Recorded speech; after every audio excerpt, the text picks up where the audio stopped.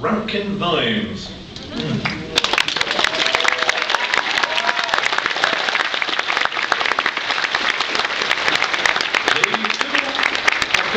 This very fine day, to grant all the Discworld ladies and chaps, she hopes to make friends with every citizen, except for that tall man who speaks only in caps.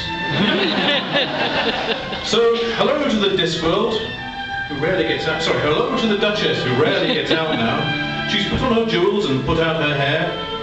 She's put out her best dragon-distressed dress. And I'll let you pet Errol, if you should dare. Young Sam's with the Emmas, old Sam's on patrol.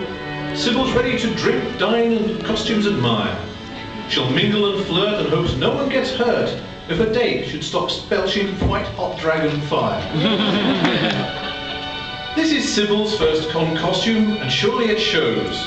The chance of impressing the experts is slim. But Sybil's a sly one, and on Discworld she knows 1,000,000 to 1 chances pop up 9 times.